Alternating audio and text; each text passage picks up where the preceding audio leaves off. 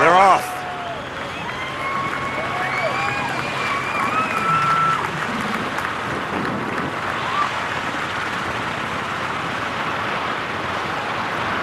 Now he's practicing the flip. That's how he'll have to land. He'll have to land on his back.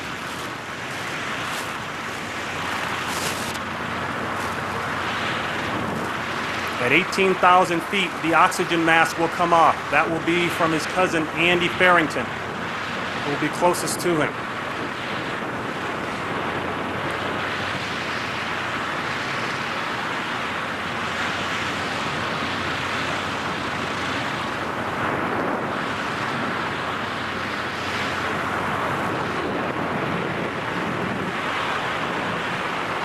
There goes the oxygen mask. Now at 12,000 feet, he'll hear a beep in his helmet. That will tell him he's halfway home.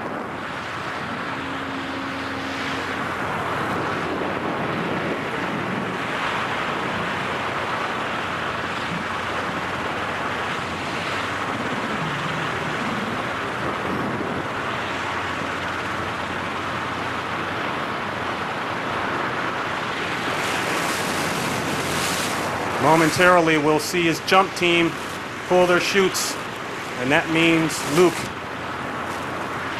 is all alone for the rest of the way. At 6,000 feet, he'll get another beep in his helmet.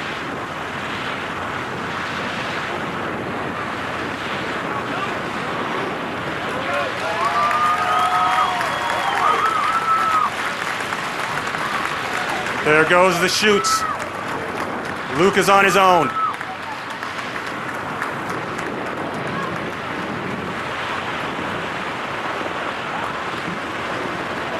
And the crowd on the ground looking up, they have a visual on him right now.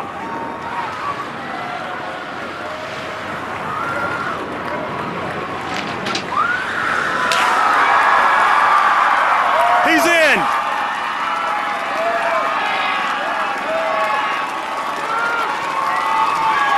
And he's kicking and moving.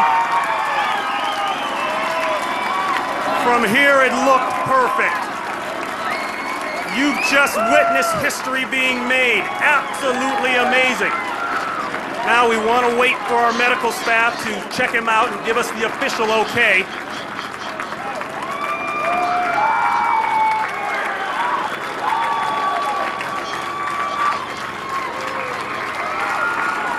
The trap is being lowered.